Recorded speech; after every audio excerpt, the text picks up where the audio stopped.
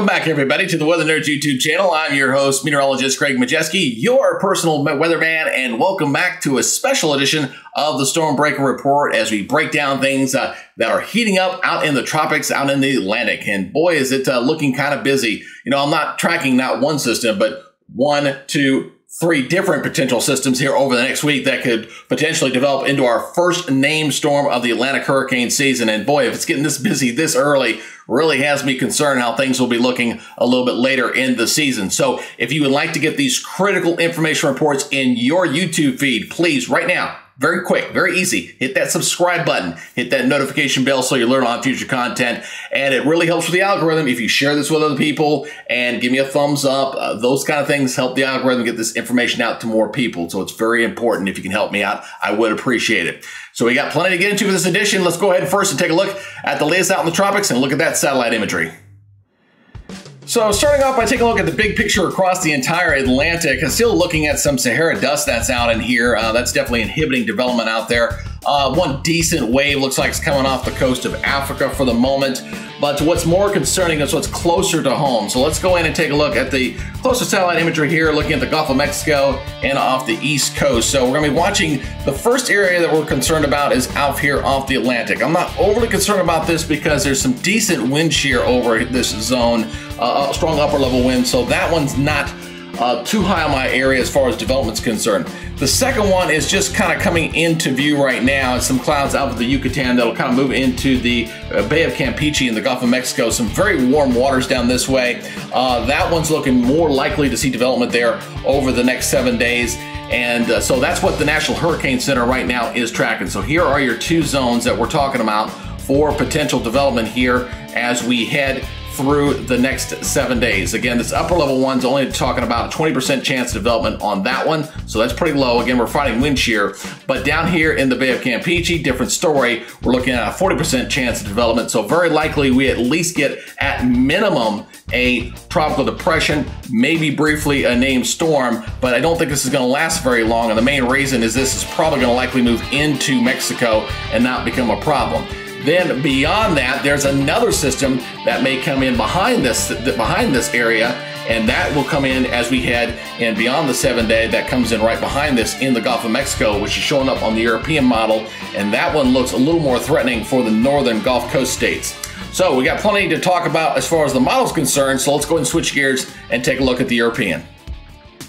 So we're going to first begin by looking at the main sea surface pressure anomalies. This kind of shows us where the pressure is falling and where it's rising. In the blue, that's typically where you're getting low pressure form. You can see the yellows, that's kind of higher pressure. So just for your references. So let's go ahead and track this through. Again, we're watching that area off the East Coast there between Florida and Georgia, kind of moving on off.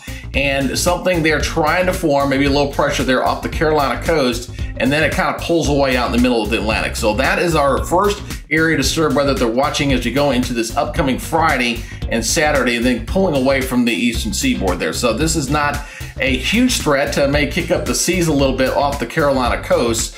But again, we could see a tropical depression, maybe a weak tropical storm form as this thing moves on out to sea. Then our attention will begin to shift down toward the Bay of Campeche. That's going to be down there in off the Mexican coast there as we head into Monday and Tuesday next week. Notice the blue is really starting to darken up there as we see a little pressure forming down there as we could get our tropical storm or tropical depression to form down here. But also notice it is very close to the coastline, so it moves inland and moves into Mexico as we go into Wednesday and Thursday of next week. So this moves inland. Then on the wake of the heels of that, we get another area of low pressure that falls behind this. It forms out in the middle of the Gulf of Mexico, and then it tracks up into the north, heading toward Texas and Louisiana as we go 10 days out, heading toward June 22nd. Now, of course, this is long range out, but it has been showing up consistently on the American GFS model as well. And the fact that the European model now is catching on to that, it shows me that this is something we need to watch closely as we go through the next 7 to 10 days.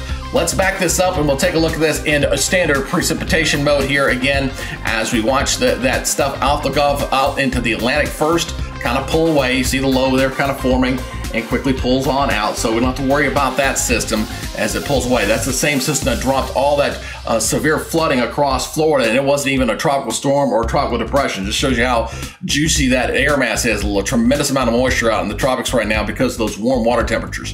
Then we watched out in the Bay of Campeche, we watched this system finally start to form a little bit and moves a lot of heavy rains into Mexico. So that's going to be a problem there along the coast there in Mexico, maybe brushing extreme South Texas just a little bit, but moves inland. And then we watched behind that one, there's that other system pulls up, and then you see the moisture heading northward up toward Louisiana, up toward Florida, as well as we could see another system right there. So again, we've got a very busy situation out here in the tropics over the next 7 to 10 days. It's pretty likelihood we're going to get at least one storm, possibly 2 named storms, and we're just in the middle of the month of June, just to show how active this upcoming season potentially is going to be.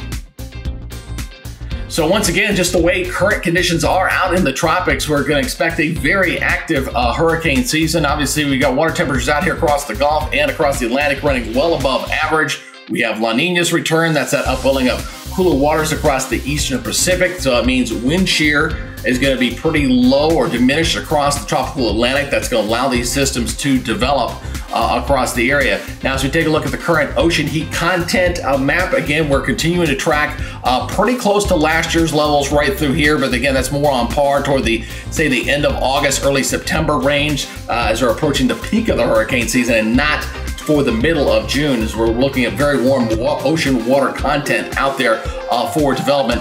On top of that, as we've been tracking, the tropical Atlantic wind shear continues to diminish quite rapidly. That's about on par where it's supposed to be for this time of year. But again, that wind shear is going to diminish significantly and allow any kind of tropical activity to feed off those very warm waters out into the tropical Atlantic. So, as far as the names are concerned, once again, we're talking about Alberto, Beryl, and Chris being the first 3 named systems. We got 3 areas of disturbed weather we're going to be watching. Are we going to get 3 named storms?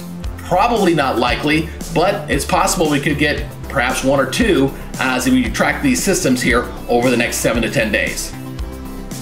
So as you've seen with this report, we're only in the month of June and things are already getting very busy out into the tropical Atlantic. And that will continue to increase in activity as we get deeper into this current hurricane season. So the mission of this report is to keep you and your family safe and informed with the most critical, up-to-date information as possible. And you can help me get this out to more people. All I need you to do is do 2 things. Please subscribe to the channel, become a subscriber, and if you could please give me a thumbs up, leave a comment down below. It helps with the YouTube algorithm. Again, the purpose of this is to get it out to as many people as possible, and in the YouTube universe, you can have a lot of interaction. All right, that'll do it for now. You guys take it easy. We'll see you on the next update. Until then, be good, stay safe, and we'll see you next time. Bye-bye for now.